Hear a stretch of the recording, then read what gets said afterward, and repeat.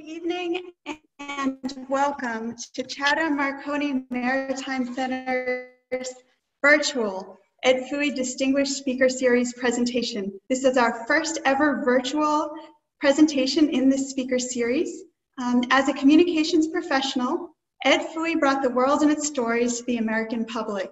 As a Chatham Marconi Maritime Center volunteer and museum docent, Ed wrote and produced 2 videos explaining the importance of wireless radio communications to the rescue of the Titanic survivors and the outcome of the Battle of the Atlantic during World War II. The Ed Fui Distinguished Speaker Series was established in his memory in 2015 to promote knowledge and understanding of history and world events, with a special focus on the science and development of communications technology and its profound effect on our lives. This season, we're launching a new exhibition, Radio to the Rescue. You're all getting a sneak peek right now at one of our new exhibits, which highlights how radio communication ended the isolation that every mariner experienced at sea. The hard lessons learned from dramatic early and even more recent sea rescues will be explored in new exhibits in our museum galleries and special programs, including 3 one-of-a-kind virtual Ed Fui Speaker Series presentations. Thank you for joining us this evening for the first of these 3 special programs. I will now invite Liz McCart, Vice President and Chair of our Museum Committee, to introduce our special guest speaker this evening. Thank you so much for joining us. Thank you, Kristen. Good evening and welcome to our 2020 season. This is a date that we have been anticipating since last year. This is our first program, and we are so pleased that you are joining us. Our program tonight will hear the story about the first time that major loss of life was prevented by radio. In 1909, Jack Binns, a Marconi radio operator on the RMS Republic, sent a wireless distress signal when the ship was struck, saving numerous lives.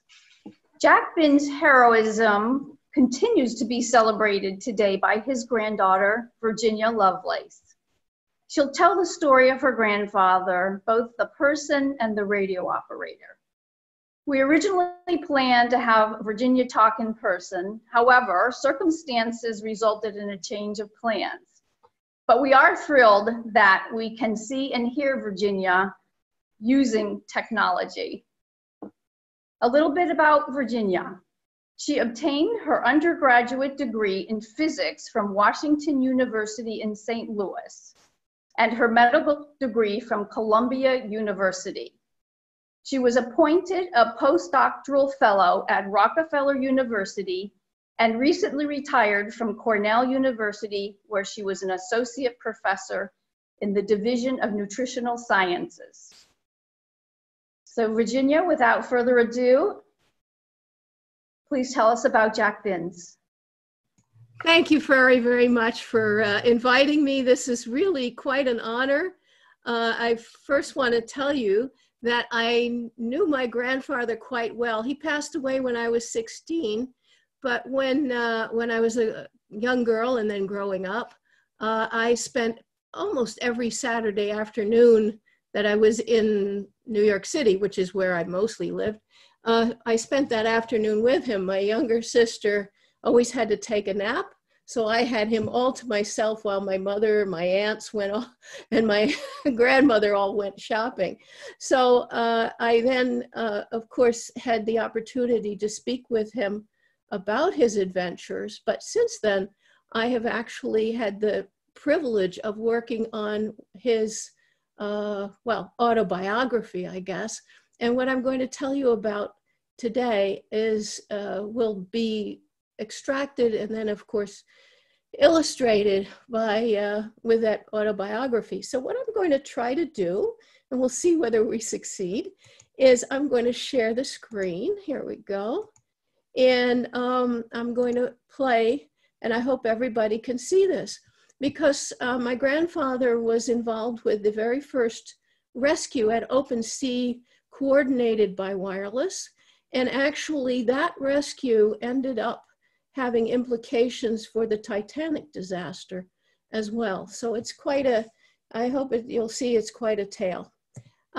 First of all, I'd like to tell you a little bit about my grandfather's childhood and youth. The thing to know was that he was a poor boy, and in fact, he was born in the Union Poorhouse in Brigg in Lincolnshire in England in 1884. And I have a picture here. A friend of mine took a picture of the house where he and 10 or maybe even 11 people all lived at the time that he was born. So they had a room downstairs and a room up under that roof. And that, and the one other thing I have here is thanks to a cousin I discovered on Ancestry, a little photo of my grandfather as a little boy.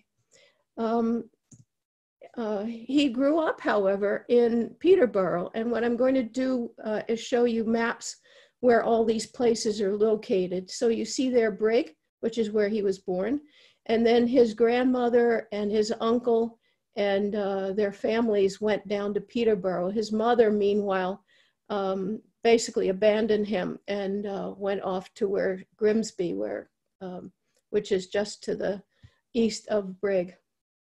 So he grew up in Peterborough with his uncle William Binns, who was a tailor, and then an Uncle Walter who worked on the railroad. And I think it was Uncle Walter that introduced him to his first job. But before he even got there, he was so fascinated with electronics.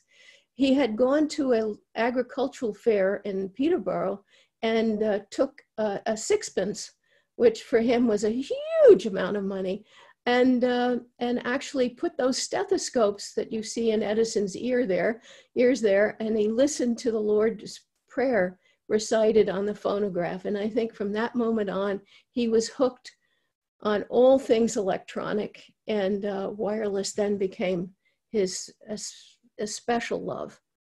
But before the wireless, he worked on wired communications. He passed his school leaving exams. In England, you could pass school leaving exams at 13 and then start going to work. And obviously his family was not very well-to-do at all, and he felt it was his obligation to go and help the family finances. So there's the telegraph office. That whole building there is actually the railroad station. And Peterborough was a place where railroads north and south in England and east and west in England all came together. So what he had to do as a messenger was, in fact, to take messages from one part of this whole railway complex to another, and they were received at the telegraph office, and then he had to go across the tracks. And usually there was no problem crossing the tracks, even climbing under railroad cars. But this one time, they actually attached an engine to one of the cars. Usually they moved very slowly, and he could skip under because they were pulled by horses rather than an engine. But this particular occasion, he scooted under a train that was being actually pulled by an engine. So at age 14, he had a horrific accident. His legs were nearly severed. The doctors felt, here's a poor boy, there's nothing we can do for him. Why cut his legs off? Why amputate? Which is what they would normally have done. Well, they didn't amputate. As a result of this, he survived the accident with his legs, well, I can't say exactly intact, but he did actually, his legs were preserved, and he spent a year in the contraption that looks exactly like what this picture shows. One of his most outstanding characteristics was that he was very friendly and very curious. And so he became a pet of all the doctors in the hospital. They would bring him books to read. And although he never had a university education at all, he was well-versed in mathematics and physics and really developed a very profound understanding of electronics. And the result of that time that he had to study, he then went back to work at the railroad and proceeded to be an expert in all the systems you see here that the railroad was using at the time. And if anybody has any questions, I can go into the details of all these, but suffice it to say that the one that's in the lower right-hand corner used sounds rather than, say, the movements of paddles on the middle one, or ticker tape type things with the paddles on the upper side. And it turns out that that was a huge help when he went to work with the Marconi people. So by age 17, he became a senior officer, second in charge at the Colchester offices. And Colchester, you see the star in the picture down below, Colchester was the center for all the communications for Great Britain throughout the world. And you can see all the connections that were there. That's just the Eastern Telegraph System, but all of that came through Colchester. So being second in command meant that he was really second in charge of Great Britain's communications through telegraphy with the rest of the world.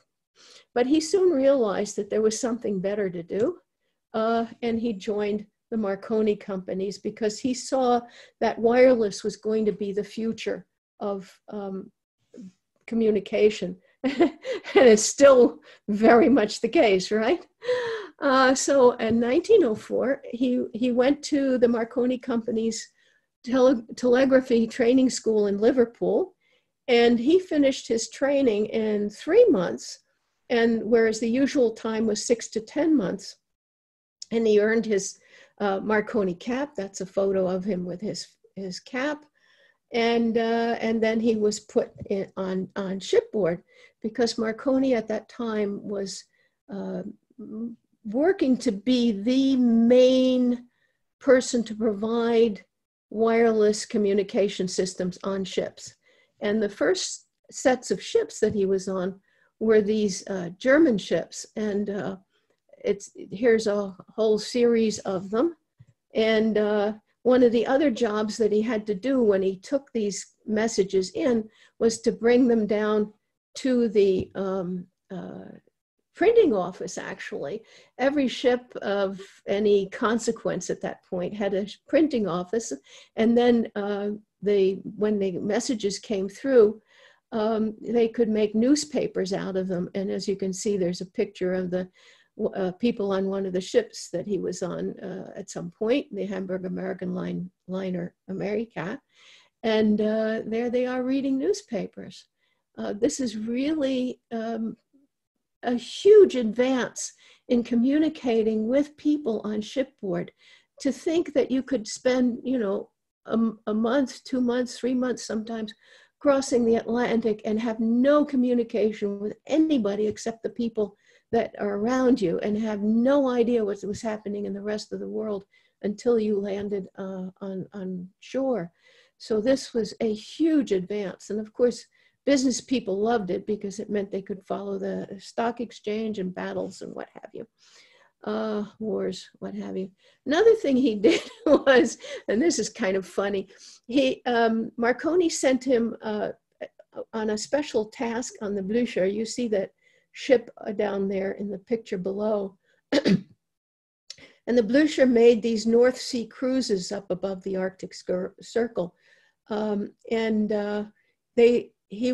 What he had to do, because he was always doing a little bit of research for Marconi as well as just the the usual things he had to do, sending telegrams and so forth.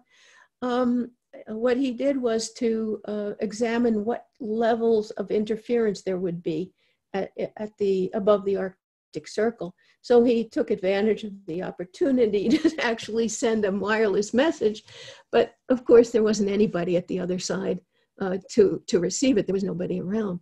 Another strange job that the wireless operators had to do on shipboard, and this actually is a postcard that was sent on that particular trip. And somebody happened to notify me that they had had this postcard. But you see there at Spitzberger Blücher, 13th of July, 1906. And that is a postcard that my grandfather actually franked, because one of the jobs of the Marconi people was to frank the mail that would be sent out. Well, it turns out in 1908, there was the beginnings of the rumblings of what turned out to be World War I. And the German government decided to bar anybody who was foreign to operate wireless on German ships. And so there we go. My grandfather was taken off the German ships, and his first task was to carry out research on various antennas and how they would perform as they were implanted in the sand on the Belgian side of the English Channel, and how they would communicate then across the channel. And you see that paddle steamer there, Ostendover, that was probably the fastest steamship in the world at the time, and its twin. And she would do 30 knots, which was way faster than the blue riband rate of coming across the Atlantic with a ship with the regular screws. But this paddle steamer, my grandfather said to me that it was the most uncomfortable ship he'd ever been on, because it rocked both sideways and it pitched and rolled, and and he said it was just terrible. He was not prone to get seasick, fortunately for the work he did. Then they sent him off to Ireland, and I will say this for all of you who have any Irish ancestry, he absolutely fell in love with Ireland, and so he was there for 6 months and had a very wonderful time, again working for roughly 6 months, working for Marconi. But then in 1908, he got his assignment on the Republic.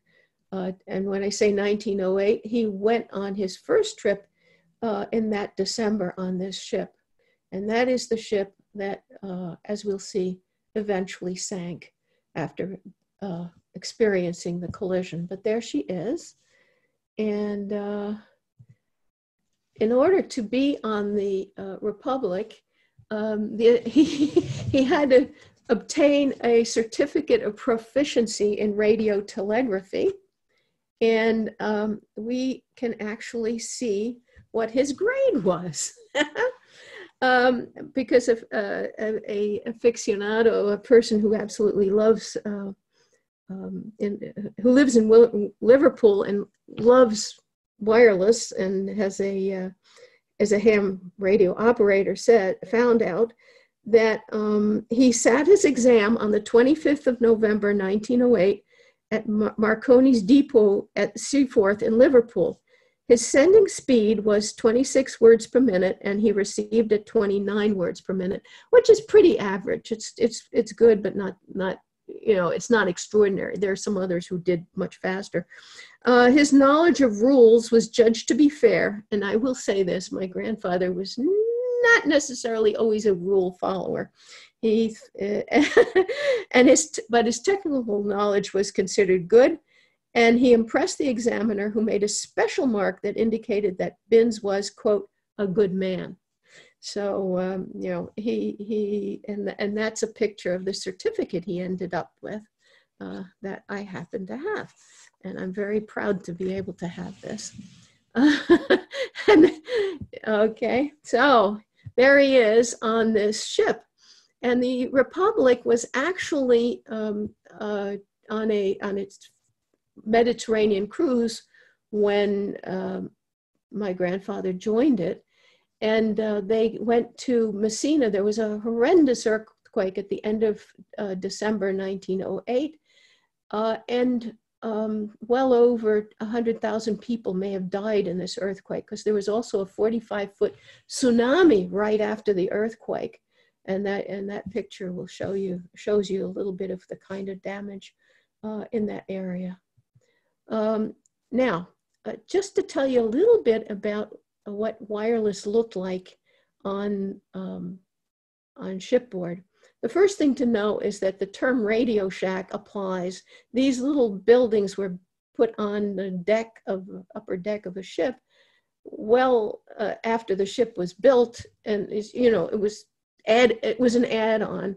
And I put a question mark here because this particular photo was in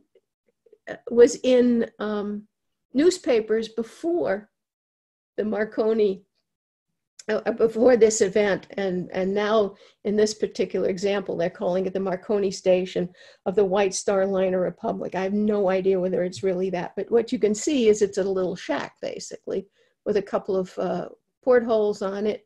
And the other thing notable is that it sits on the boat deck, and you'll see the life-saving boats right to your left. So that's what the cabin looked like outside. And this gives you some idea of what the cabins look like inside. You'll see the bed in the corner. And actually in my grandfather's version, he had a separate space for his bed with a wall kind of separating it from the equipment there. On the left-hand side is all the sending equipment, and on the right side, the receiving equipment. And in the middle where it says G, that's actually where the key, the telegraph key was. And B, by the way, is how they got electricity into the system, but he also had storage batteries, and because as we'll see, when the collision occurred, he no longer had any electricity from the ship. So it was a good thing he had batteries as well.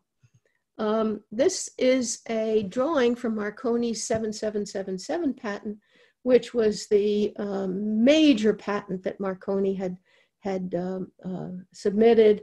It ended up being overthrown well in the middle of the 20th century, but this is the version that was being used at the time.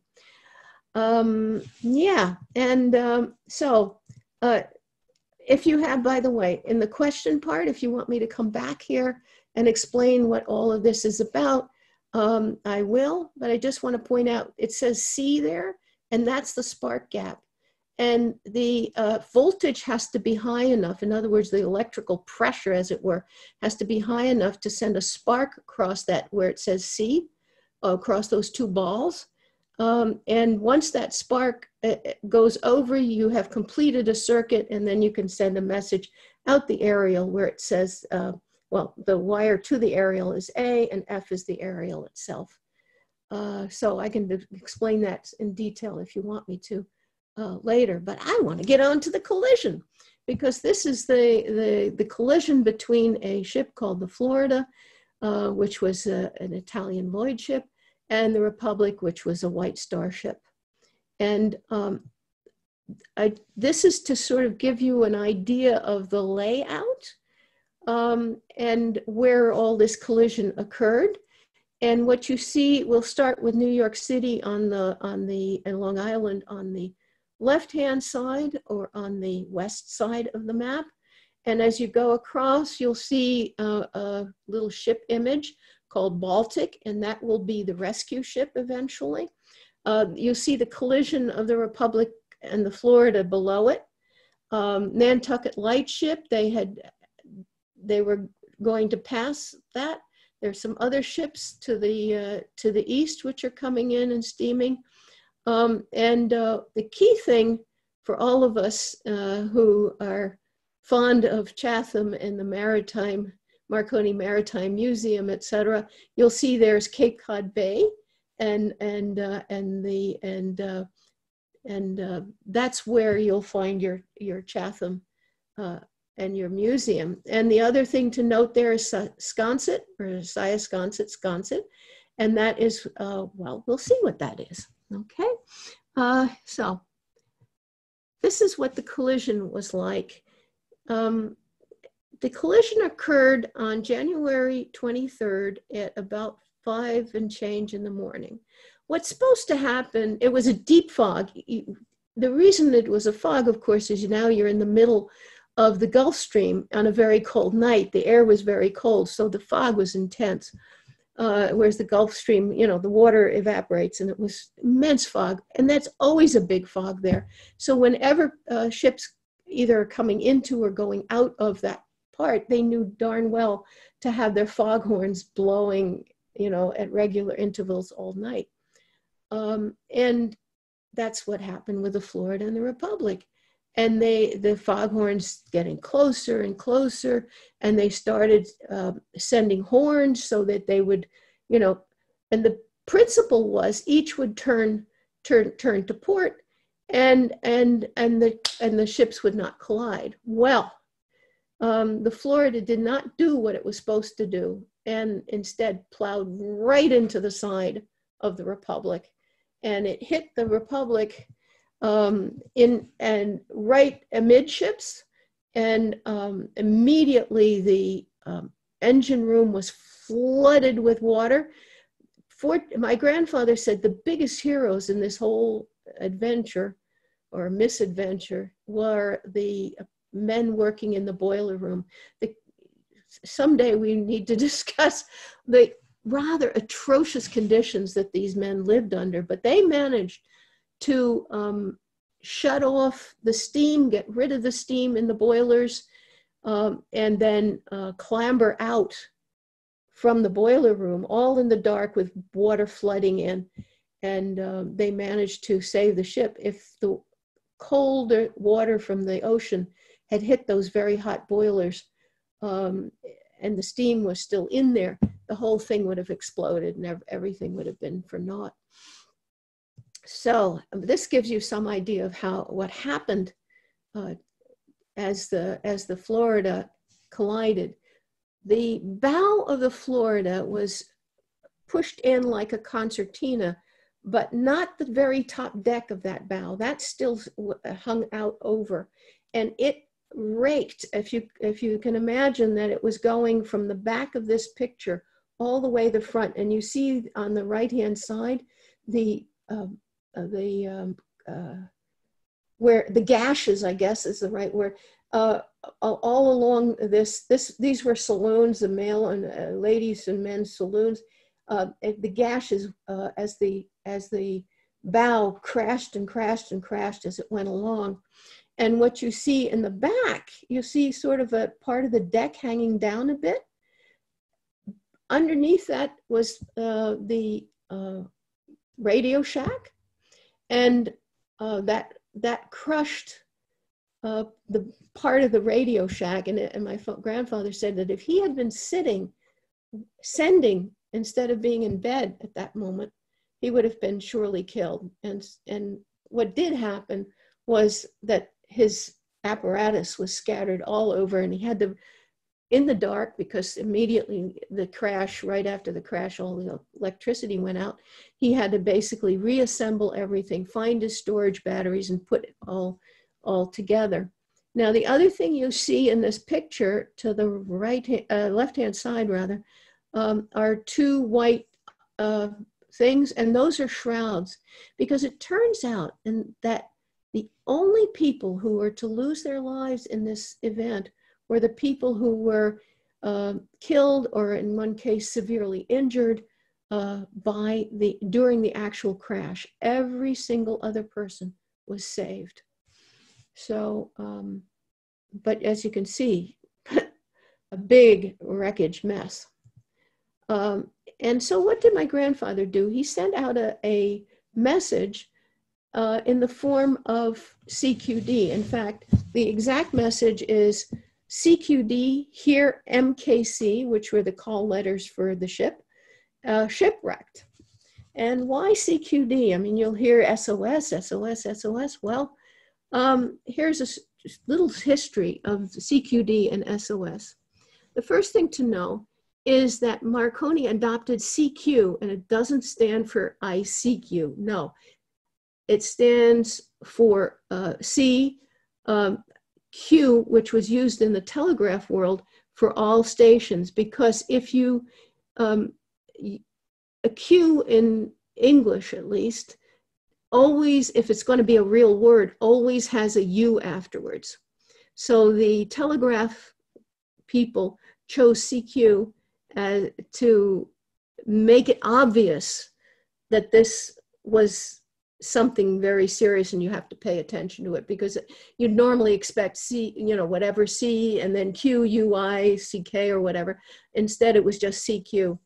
And Marconi himself added a D to that letter series. He chose it to stand for distress because people had not very closely understand that CQ would mean distress. And in the meanwhile, the German International Telegraphy Group and the International Commission on Telegraphy decided for SOS because it's a very simple, it doesn't mean save your souls or whatever. It's just a very simple dot, dot, dot, dot, dot, dot, dot, dot, dot, that you could instantly recognize when it occurred.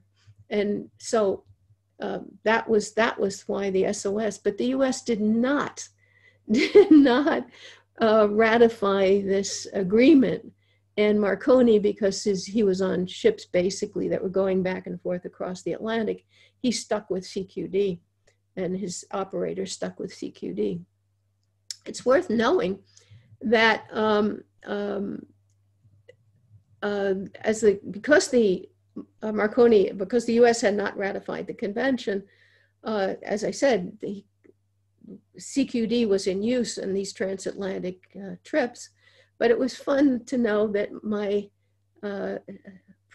President Taft actually visited my grandfather in his wireless office. He was a rather large man, so he couldn't fit in exactly, but he stuck his head in. And they had a long talk. Yeah, he was over 300 pounds. Anyway, he talked about SOS as a better choice. And when eventually he became president, he pushed ratification. And what you see there is that the Senate finally ratified the convention on April 3rd to go into effect 1912. But it was too late for the Titanic. So now, one of the things my grandfather ran into, this is a picture of a wireless key, ran into in the dark as he managed to break this thing. So he had to hold it together in order to transmit. And he said his fingers became incredibly cramped doing this, but nevertheless, he was at the key for many, many hours. And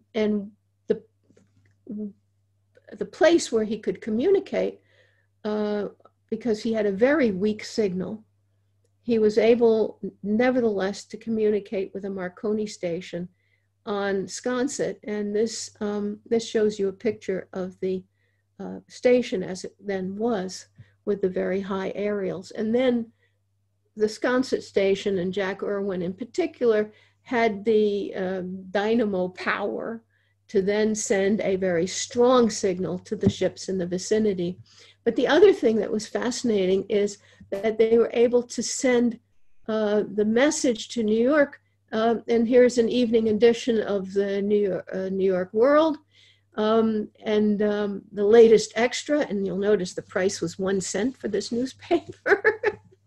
And it talks about, and people followed actually in real time everything that was happening. You'll see another drawing there. It was thanks to wireless that the world then knew what exactly was going on at sea.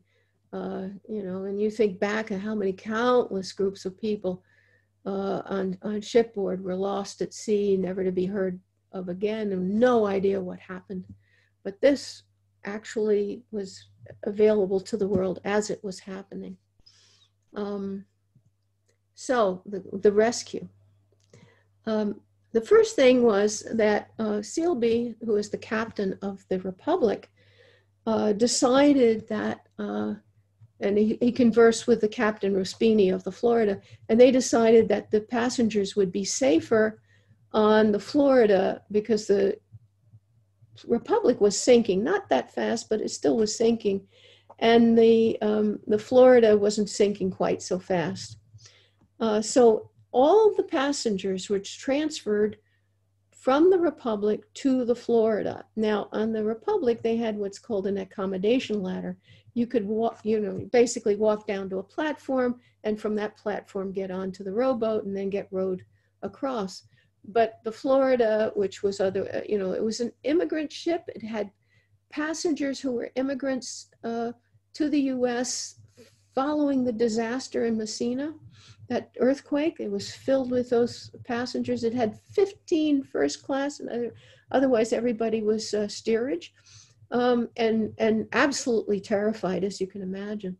And the ship did not have an accommodation ladder, and so people from the Republic had to climb up that ladder. Now, when I say people from the Republic, they had been crashed into in the night, and many people came on the deck with their slippers, with their nightgowns, and did not know what had happened, had no chance to go back and collect their things. And so everybody had to climb up that ladder. And my grandfather said it was quite amazing to see how the courage that people had climbing up that ladder, which was slippery and wet and very cold. And I just want to point out that thanks to the internet, and I love wireless, as you can imagine, I got this photo from a family member of the man who's in the middle. You see the star, and then there's a fellow in the middle, white star line, and then there's another fellow right below him. And that fellow was the quartermaster, and he had taken a picture when they were in Genoa rescuing people from Messina the first time that they had been to the Mediterranean with the Republic after the accident. My grandfather was on the ship at that time, and my grandfather knew these people. They rowed all the passengers from the Republic who had survived over to the Florida. And then later, as we'll see, they rowed all those passengers plus the passengers on the Florida all the way back to the rescue ship, which was the Baltic. So when I say Dottie, these men really, worked very hard to save all these people and succeeded. And so I was mentioning the Baltic, and this is was also a White Star ship, but it had a much better set of equipments, and this gives you some idea of what that ship looked like. I put arrows there because, in fact, this particular ship had a special antenna arrangement so it could actually capture messages much better. And then also this gentleman, Tattersall, he's in the wireless room, and that wireless room was much better set out and equipped, and it was built in as part of the ship. So it was altogether a better arrangement. Nevertheless, how did the Baltic, in fact, find the Republic? Because, of course, the Republic was sitting dead in the water, no lights except little oil lamps, or a handful of oil lamps. And it was an incredibly long effort to get the Baltic to the side of the Republic, because wireless wasn't directional. You could not tell where a signal was coming from. So when my grandfather was sending signals to Sconset, which is where he started out, Sconset then sent signals to across to the Baltic, and the Baltic had to sort of maneuver in the fog, because now we're towards nighttime, maneuver in the fog, and eventually they did not want to actually collide with the Republic and have it really truly sink, or collide with the Florida for that matter. So it took hours and hours of communication between the Baltic and eventually my grandfather, and they zigzagged over 200 miles in order to finally come together. And the very last moment when they thought, oh, we're reasonably close, but we have no idea where you each are, they decided that they would send off bombs.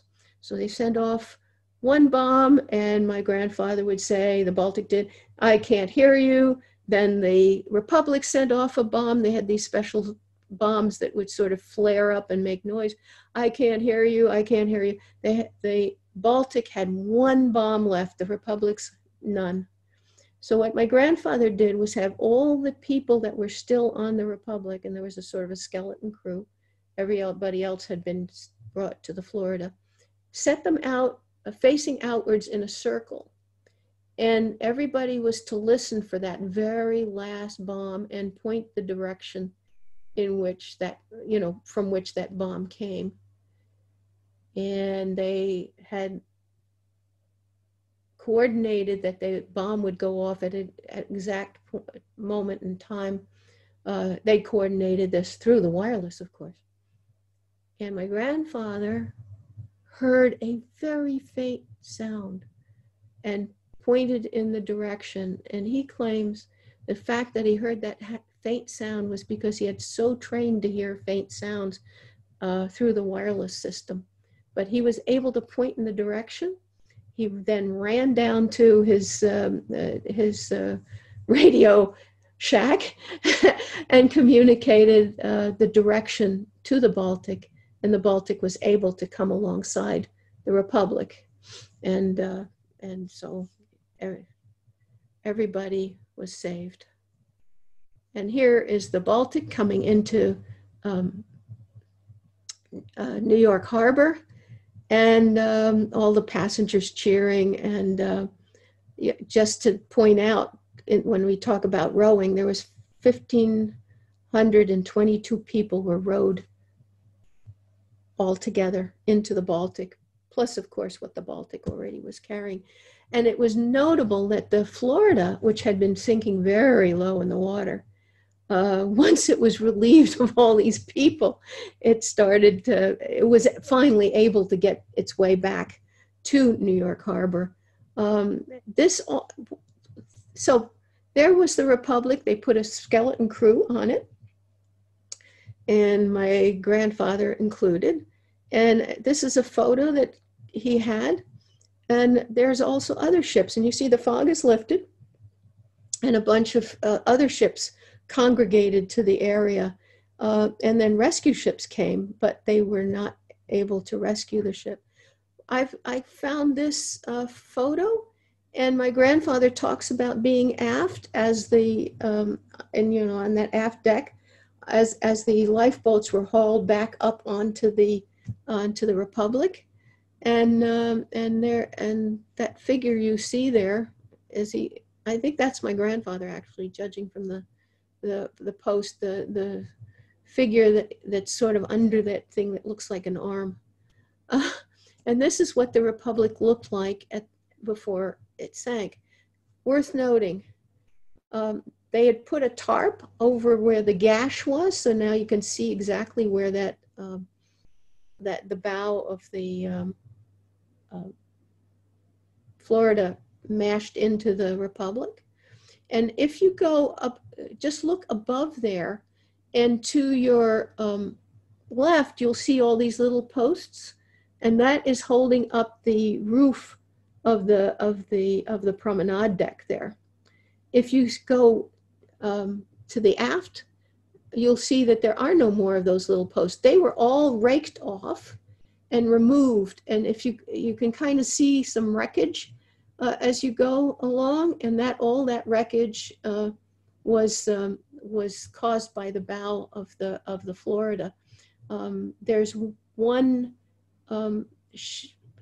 lifeboat there that was sort of twisted in its davits, so it could not be put into the water, but otherwise they had enough lifeboats, so they thought. This gives you some idea of what the bow of the Florida looked like as she came into New York. And you can see on the picture on the right-hand side, the point of the Florida, and that was sticking straight out as it raked along the deck. and then finally collapsed. And by the way, the people who were killed on the Florida were killed by they were in the bow and were crushed there. But as you can see, there was a real potential for that ship to go down as well. So what is the aftermath? First of all, my grandfather ended up being hailed as a hero. He felt very strongly he had just done his duty, but they managed to trick him to go to the Hippodrome, which was like the big show place in New York City. And suddenly there were floodlights shone on him, and he tried to escape, and all the chorus girls were clamoring over him. And he managed to run away from the chorus girls by hiding in the elephant stalls. They had shows there with elephants, and he figured that the chorus girls were not interested in getting into the manure that the elephants produced, and he managed to escape them and eventually leave. And of course, there were newspaper accounts and talk of bins in America. Grins, they called them CQD bins. But this is what is fascinating to me. This is a photo. When my grandfather got back to London, he was awarded a gold watch by Marconi. And you'll see Marconi there, sort of just to the right of the lamp that's there, handing the watch to my grandfather. And the look on my grandfather's face fits what I understand his mood to have been there, because Marconi was hell-bent, excuse the language, on using this event to persuade ships to put in the Marconi system. And he was busy negotiating contracts. And so what he wanted to do was to make maximum use of this disaster, and of course maximum use of his Marconi boy, my grandfather. And what he did was, well, this is a medal that they made. That's all very nice, and that's. But this is the thing that my grandfather made him do, namely join Luna Park, which was in those days Disneyland, Disney World, Disneyland. That was the equivalent, and have a show all summer long, where he was tapping away at a key, and there was water flooding and everything, my grandfather never ever talked about this. I only found out about it afterwards, and after my grandfather died, and I was looking into this matter, and because he was so ashamed that he was being used essentially by Marconi to become, to make use of him as advertising for a future. And there he is. Now, that electrical show was in that fall of 1909. And to the best of my knowledge, although he's advertised electrical show, Jack Binns sends wireless messages free, to the best of my knowledge, he did not participate in that show. Instead, he managed to get an assignment back to sea. And there he is in his Marconi summer outfit on the Adriatic, and his captain was Captain E.J. Smith. And this is where the Titanic starts folding into this story. Because in fact, my grandfather was very good friends with Smith. He liked Smith very, very much, and vice versa. So when Smith went eventually from the Adriatic to the Olympic, he wanted my grandfather to be the Marconi man with him. Meanwhile, Sealby, who was the captain of the Republic, ran into a very serious problem, that there was no inquiry ever, and to this day, into the sinking of the Republic. And there's a lot of thought about why this could be the case. But in fact, The result was that they never learned a proper lesson of what could happen when two ships collided, or as in the case of the Titanic collided with the iceberg. My grandfather maintained in 1910, in 1911, and in 1912 that there should be at least two, there may be a Marconi operator and there may only have to be one of those, but there should always be somebody who would be listening to incoming messages on every ship. And you don't have to be trained in detail about how to recognize either CQD or SOS.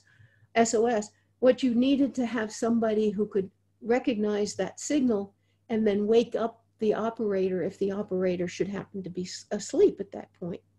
And as we know, at the time of the Titanic, the operator of the nearby ship was asleep. And the captain of that particular ship thought that the rockets that were being sent up by the Titanic were in fact not distress signals, but actually celebrations of the Titanic's first maiden voyage and so forth. No, there was no inquiry and there was no discussion of what needed to happen. And there was a common belief that a ship would sink sufficiently slowly that you could load everybody on the rowboats and save everybody on the lifeboats. So you could row to another ship and you could row in another ship. Yeah, no, this wasn't happening. They did not learn that it was, in fact, the wireless that brought everybody to save the people in the Republic sinking. And in fact, it was interesting that my grandfather, as I said, Captain Smith, who eventually was on the Titanic, invited my grandfather to be with him when he was assigned the Olympic. And this is a picture of the Olympic on its sea trials. The Olympic was,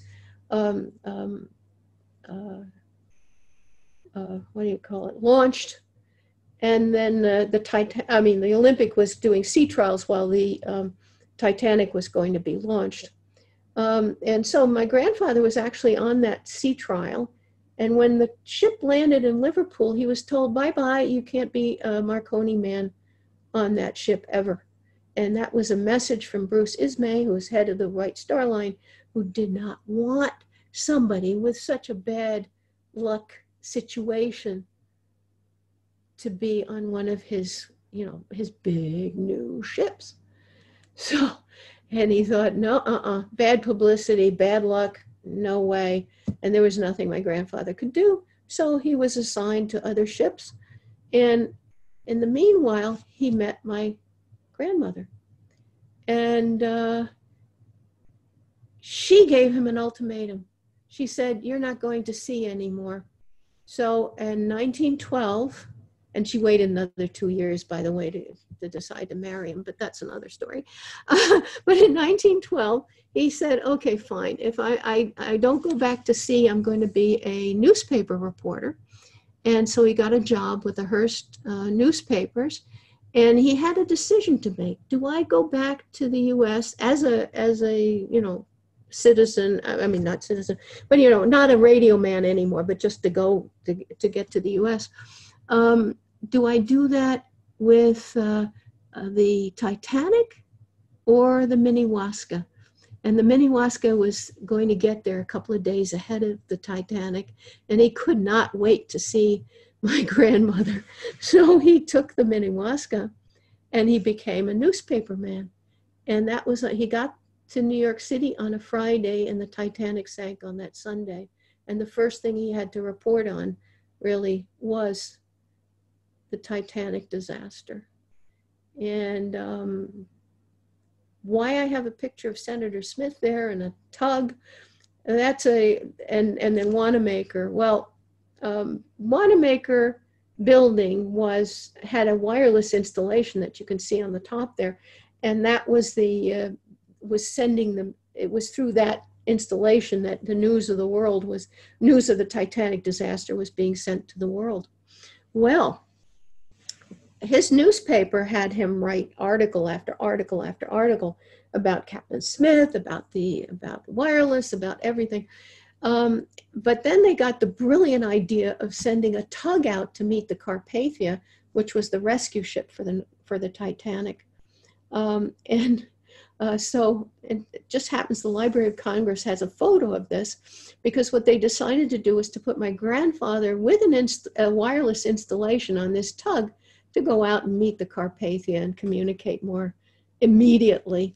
But instead, what my grandfather ended up doing was getting messages from Ismay. That messages were, he transmitted the message from Ismay, who was on the Carpathia, having been rescued from the Titanic, was sending messages to the White Star Line in New York: keep the ship, the Cedric, there, and we will put everybody from the crew of the Titanic that had survived, put them on to the Cedric and get them to England, so there would be no inquiry in the US on this accident.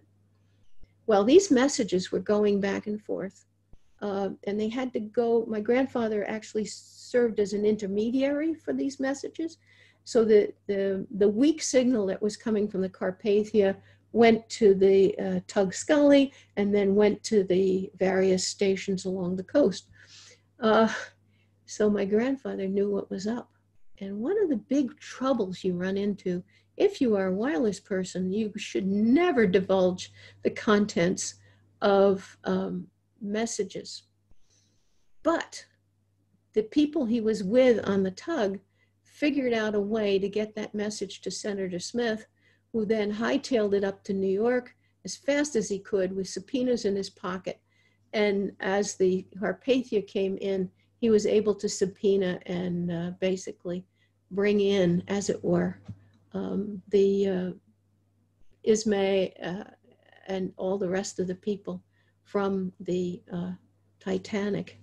And actually, my grandfather actually also spoke at those hearings and described what he knew and experienced. So that's a bit of my grandfather's story. This is just another little bit of it. This is September of '58. I think it was actually an Easter picture that was finally developed in September. But in any case, there's my granddad there. And he died in the next year. But there I am. There's my grandmother on the far left, and there I am, and there's my aunt, and my grandfather, and my mother, and my sister, and my cousins. And the thing is, my granddad loved the fact that he had 2 girls, and all girl. He was an ardent feminist, I will say that for him. So I'm very proud of that. But then, this is maybe the future. That's my little grandson.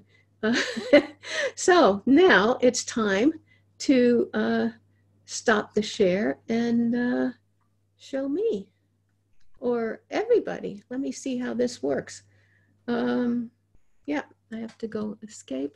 There we go. I hope you like the story, and I'm ready to answer any questions that come up. Thank you so much for your attention. That was fabulous. Thank you so much, Virginia. I feel like we really know Binzi now, and we saw a lot of wonderful. I had promised myself. I promised myself I wouldn't say Binzi, but I can't help it. I mean, he was such a loving human being, and very modest. And you know, I only did my duty, was what he always said. So yeah, very humble person, and we could tell by the expression on his face in some of those pictures that he didn't like that attention. No way. Yeah. Okay. Yeah. Well, so good. You must have questions. Yeah, we have. So we have a comment. It says, "What an interesting story. Thank you for sharing it." And so we do have an opportunity for others to ask questions. And if you go to the bottom of your screen, you'll see Q&A, and just type your questions in there, and then we will ask Virginia to answer them. So we'll give a few minutes for that. But I do want to comment, Virginia, I think that what you showed us was that radio is an amazing invention. And it really is, it's a miracle. However, you know, it really does depend on the stability, experience, and perseverance of radio operators like your grandfather. Oh, absolutely. And, you know, and a willingness to, to prioritize the message, I will say, over anything personal. I mean, my grandfather, for example, I didn't talk about this, but they made an effort to tow the Republic at least into shallower waters so they could salvage it. And so my grandfather volunteered to go back on. That was that last picture where he's in the aft of the ship. And eventually it did sink and the towing didn't work. But again, you know, part of his job was to get that towing all coordinated as well. Yeah. And it failed, and he left the Republic before it in fact sank. But again, they were able to rescue the captain and the second officer who had stayed on the Republic until it sank. They were able to rescue them from the ocean. You know? Yeah, so, that's fabulous. Okay, you know, okay, we do have a couple of questions wonderful. Now for you, Virginia. How long were the Florida and Republic close together after the collision? How did they communicate? This is a three-part. Was there radio on the Florida? Excellent question. First of all, you should know that the Florida had no wireless at all. And so the need was for the you know, it had to be through the Republic that any communication would happen. And they were close together in the collision pretty much throughout the day. I mean, the collision was at 5 and change in the morning, and the decision to row everybody over to the Florida was, well, I should really look the exact answer up. But, you know, it was all the way through until through late evening. And they communicated through, what do you call them? Megaphones. And, okay, and a very good question about the side key. I can see the questions actually, Liz. Oh, good, okay. Yeah, and Glenn has a question about the side key. And this was a very interesting system. I'm wondering whether I should go back and mention how this worked. Let me go back to the, I'm just going to share the screen again here. And hold on, I'm going to get to that, and I'll come back. I'm going to go back. We're going to go back. Whee! We'll go back to the key because that's a very interesting question. Okay, the first part of the question, I'm going to just show you again that's the key, but I'll come to that in a sec. The wireless arrangement here. What you have here under A is the down aerial, and I is the up aerial. And in G was where the key is in the middle. And what you could do sitting there was to, in fact, use this side lever to either make a connection, which you now see, you see the side lever, okay? And then the side lever is currently down, and it is sitting in a little pocket, if you will, I don't know what you might want to call it, of copper, and that is connected to where the key is. Do you see that? And so when you press down the key, in fact, this lever, when it's down and connected, what you're going to have connected it is to that aerial, which is in that screw on the far left-hand side.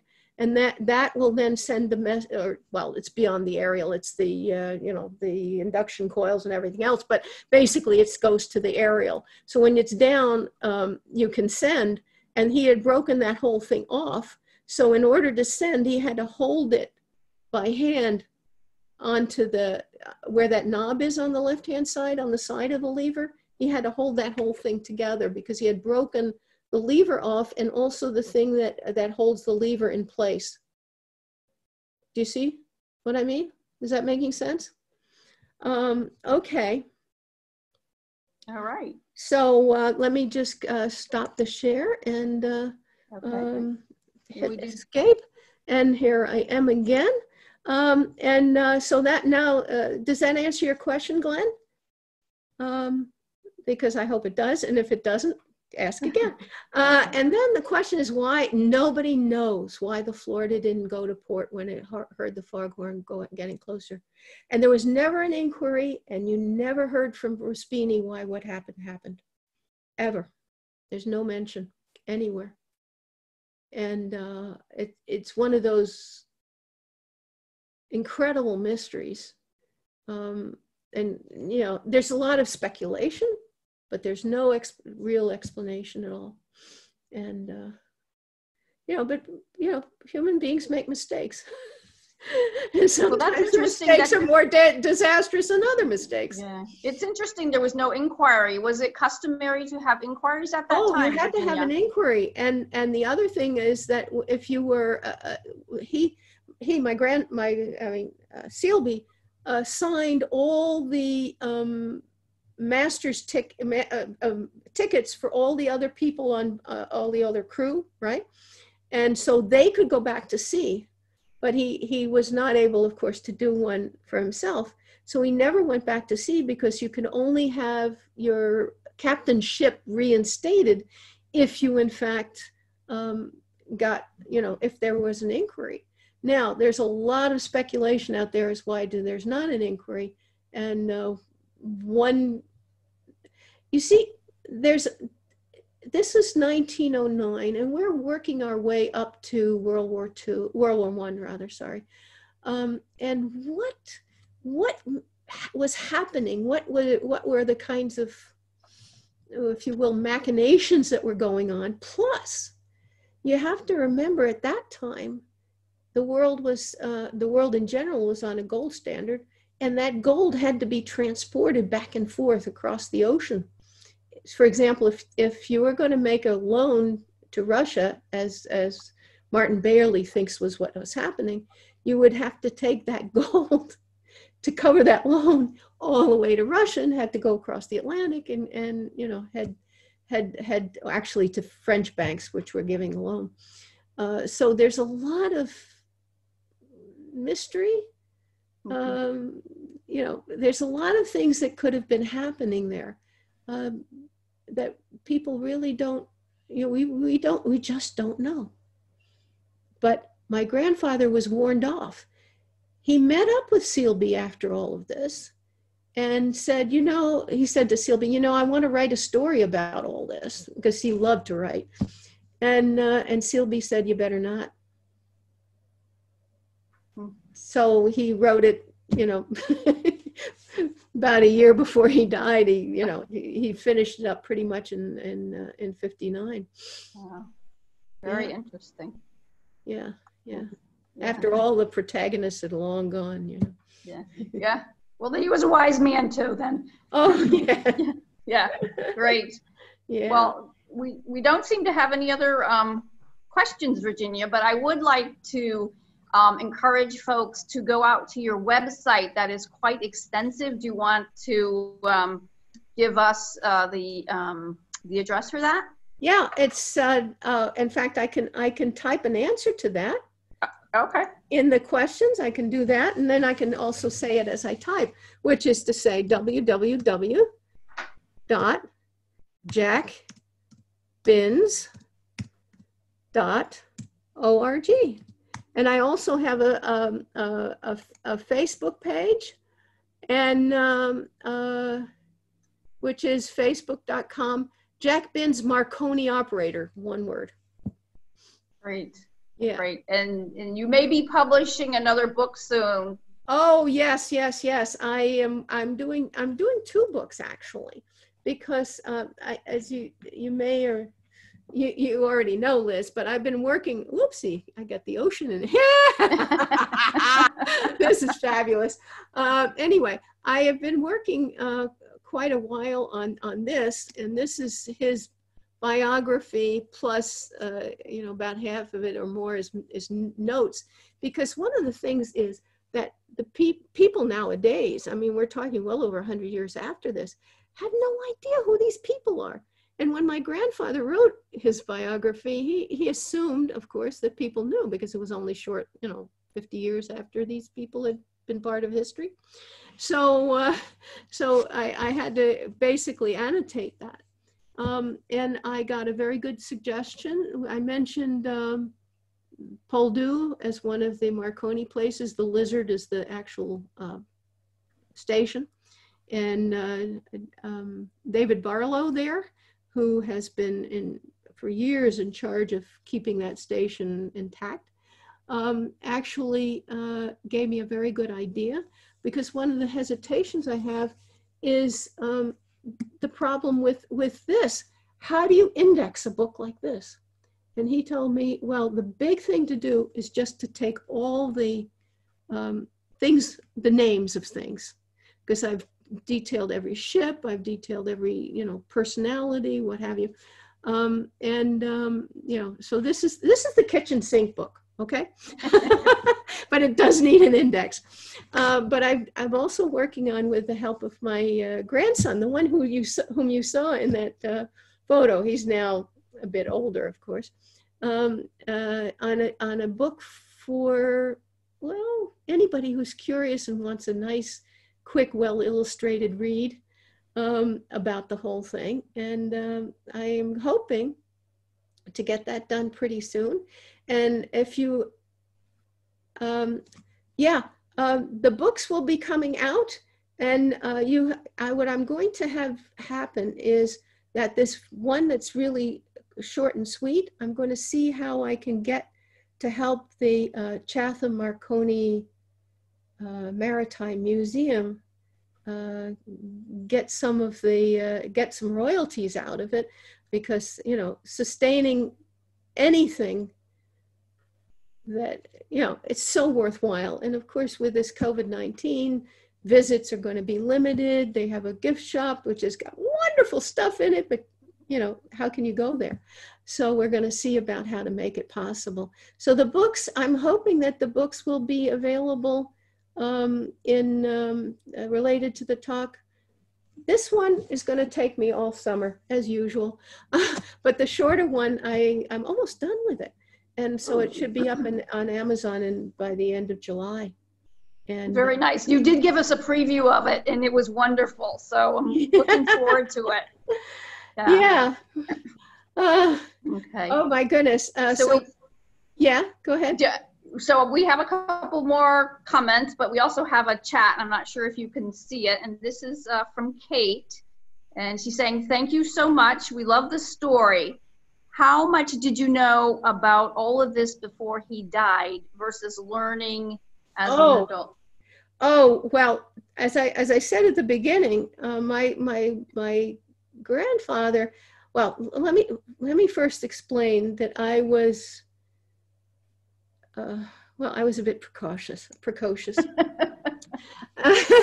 and my grandfather, well, we lived sometimes we lived elsewhere, but whenever we were in New York City, which was most years and most of years, we actually I was deposited by my mother and my grandmother and my aunt with my grandfather. And my sister, who was 3 years younger, would always have to nap. And in fact, when she was born, I lived with them for a while. And net effect was my grandfather and I were very close.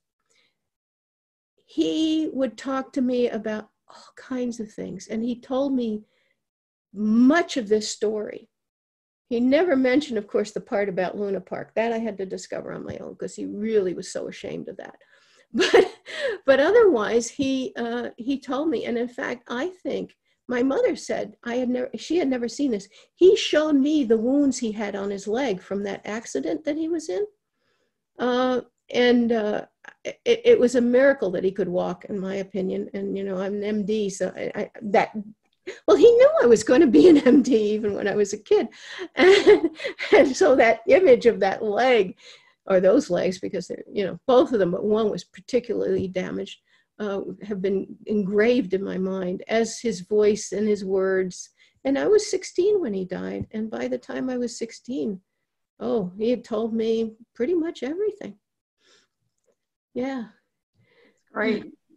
So Kate has another comment.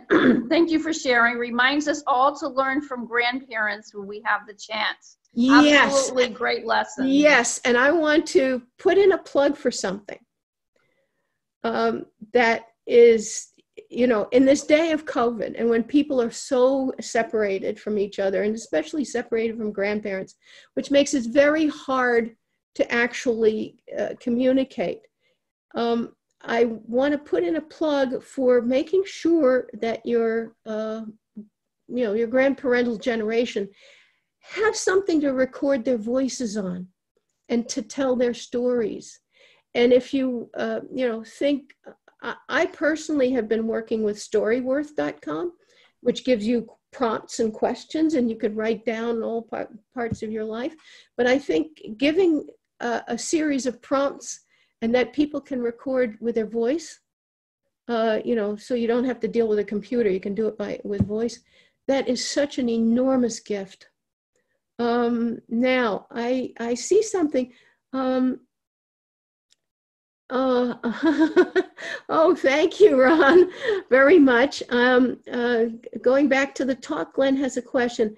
Going back about how the transmitter work, I would love to hear your description. I'll tell you what, Glenn, because I don't know when people want to stop and how, I really want to know how detailed you want to have the answer to that and how much people really want the answer. But I could go back to that if you want. I don't know. It's up. I don't know how much time I have or how to. Yeah. Do you want to give a high level answer? I'll give a basic one. Okay. Let me go back to the share screen. Hold on, troops. You know, I love wireless. Yeah. This is great. And there's some really nice comments. Like Ron is a ham radio operator. So thank you for those comments. That's fabulous. There's another comment from Arthur that Jack Binns must have been a gutsy fellow.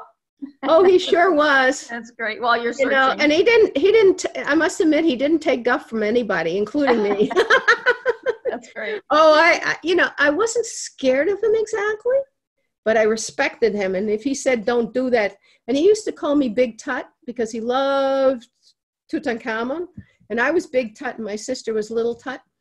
And he said, if you do that, Big Tut, you better. And you listened, huh? That's great. Oh, yeah. I listened to him way sooner than I would listen to my parents, I'll tell you.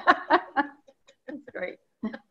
Okay. All righty. So we're back at the 7777 patent. And this is, let me go through the letters here because you can really kind of follow what has to happen. But the basic goal of this system is to have in F, which is the antenna, a high voltage, which is to say a high pressure oscillating current, a current that goes back and forth very fast. And when it goes back and forth very fast, it sends out radio waves. And if the voltage is high enough, those radio waves will travel far enough. And then they have to be picked up again by another, you know, an antenna.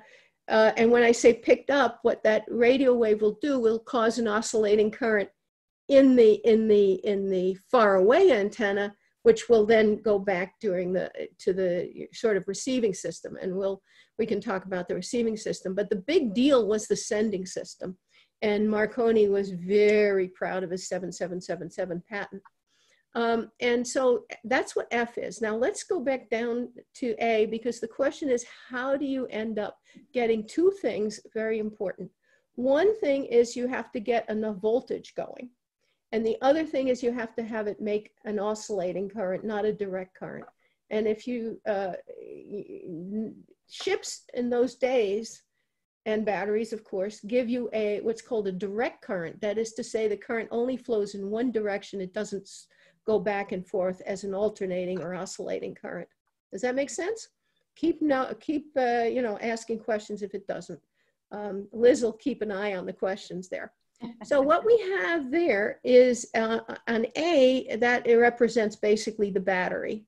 And before the collision, that was the main that came down from the ship. Let me just show you. I think I'm going to. No, it's the one previous. Basically, what was coming down in here was the direct current from the ship. So that's A. And B, as you can imagine, is the key. And when you close the key, in other words, you create a circuit like this that goes from A through B through what's marked here as C. Now, the C is a very interesting phenomenon. It's called an induction coil or a oh gosh, folks, I'm going to have a sip of water.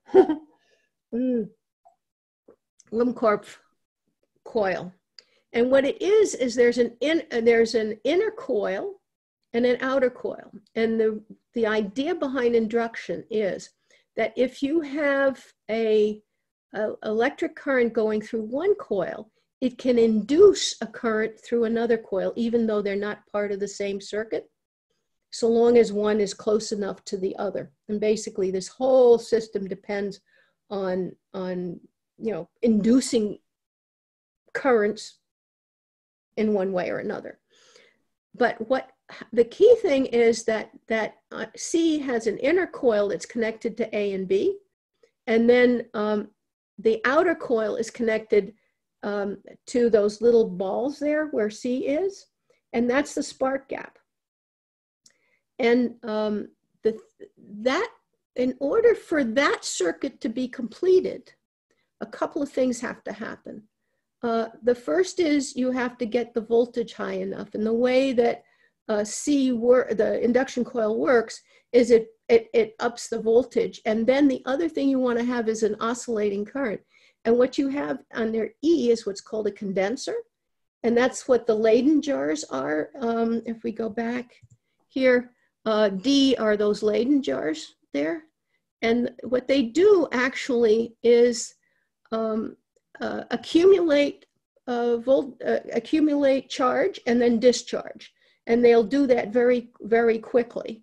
And the net effect of that accumulation of charge and discharge will lead to the current going back and forth. It goes on and off, on and off, on and off. So it's going back and forth. In other words, the electrons are being pulled in one direction, and then when the system is not completed, it goes back in the other direction. And you can then get the two things up. You can make the current oscillate, and you can also get the voltage high enough, and the voltage has to be high enough for the spark to actually cross the gap there. So that's part of that system. Now, what you see there in D and D prime are again two coils. They're around each other, and this is just diagrammatic, of course, here. But basically what you're doing now with the current that's going through the circuit that is E, C, and D is to induce a current where it says D prime, okay? Now, you'll notice that one end of that coil is grounded. That's what E is. And then the other end of that coil goes up to G. And G is basically a system for tuning, in a way, changing the length of the antenna, and therefore changing the frequency with which those radio waves are going to be sent out. Does that all make sense? Any questions on that one? Ah, Well, I know Glenn and Dick Cracer appreciate that answer. So Dick wrote in and asked for a lot of details. So that seemed very thorough. But Glenn or Dick, if you have other comments, I'm sure Virginia would like to answer sure. them. Oh, Yeah. sure. And what I'm going to do now is go back to being me. Hold on. No. There she is. Okay, great. Great. There I am. Okay. I have to. All right. We did have one more question about the books. So Virginia, what would be the best way to purchase the books? I'll tell you what. If you go onto my webpage, which is jackbins.org, www.jackbins.org. What you can do there is actually communicate with me. And I haven't, Liz has been doing that as we've been going along. And I can be sure to send you out any information that you would need. And the other thing I want to do, because then I'll have the date. I should tell you, I have got like 6 projects going. And I have a July 1st deadline for one of them. So it may take it to mid-July, but I've really, and of course, I have to communicate with my grandson because he's very interested, but of course the other thing is, he is my best and worst critic. In other words, he already gave me you should do this, you should do that. This is not readable. Good man. Yeah, it's always good to have a critic in the house. Yeah. Exactly. Yeah. Exactly. All right. So here's a little feedback on your answer from our engineers. Yes. Dick was very happy. He hopes he can remember that. I think Glenn, as Glenn is an engineer, so he was happy to hear a non-engineering terminology. So. Oh yeah. Well, the thing is, as part of these 2 books, but especially as the shorter one, because that patent picture is in there, I had to actually, and I see your question, Tom. What I had to do was figure out a way to talk about it that somebody had no clue what I was talking about. And so I passed my description along and worked on it to get it to a point where it would actually make sense to a non-engineer. Yeah, exactly. So Tom, the book Thunderstruck attempts to describe Marconi's equipment for non-technical people. He says the sending required a lot of force at the key. Is this true? No, you just have to press it down enough to make the circuit, close the circuit. And what he also describes the sound of the key transmitter as being very loud. What is loud is the spark gap. And if you've ever been around a spark gap, and you guys have one, Liz, right? At the museum. Somewhere we do, I think. You have a display with a spark gap. My God, that makes a sound. and that in fact, when my grandfather was in his cabin with the wall having come down, the passengers, saw this spark going on and wanted to know what it was. And it was loud, and they thought something, it was some kind of magic, horrible magic. And he had to calm them down and said, I have to listen. He had his, with his earphones, and we are going to, this is part of our effort to save you. And he basically explained to the people crowding around him that they had to fall silent, which they did, because he basically calmed them down and helped them deal with the situation and helped himself deal with the situation. Yeah. Great. Glenn is telling us apparently we have a spark gap in the attic, so Virginia, you might have to come here at some point and help us put it together. Okay, once this COVID nonsense is over. Yeah, there's, where was the other spark gap? There's one in at the isn't there one in Orleans? And the seashore? Oh, at Wellesley, yeah. Wellesley, Yeah. I mean. Yeah. Yeah. Yeah. And but the thing is that thing is it crackles like crazy. It's very loud. Yeah.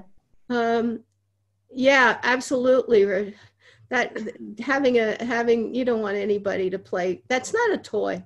No. And in fact, the one in Wellfleet, well, when I saw the one at your place, they must have had it down from the attic, but it was surrounded by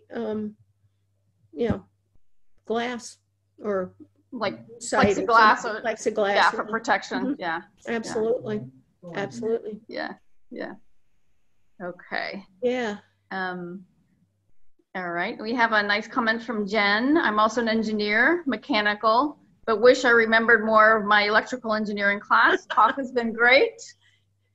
Thank you so much, everyone. I really appreciate it. And as I said, I have this webpage, and it's linked. You can click the link to communicate directly with me. I try to answer my emails every day, so I'll be able to. And yeah, this has been a very, very wonderful, exciting moment. And I want to thank, from the bottom of my heart, really, the Chatham Marconi Maritime Museum, because this is not the first time I've interacted with you all, but because there was a German group who had come to do a video at the museum, and that was, really exciting as well.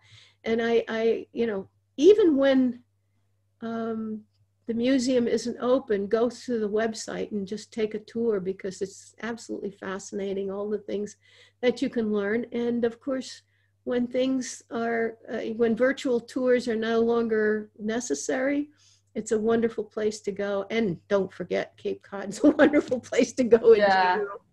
Yeah. And that seashore is fabulous.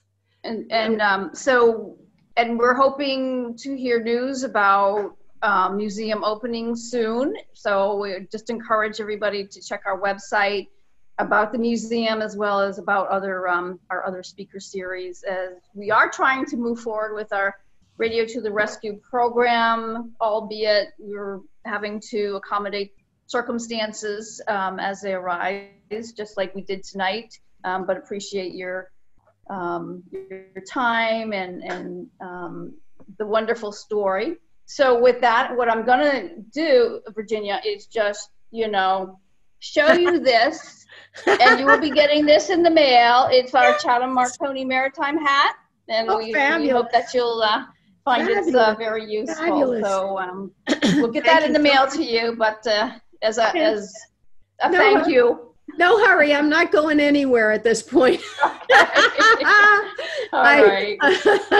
Well, we'll be in touch, and hope to have you come visit us as circumstances permit. And I really would like to thank everybody that participated tonight.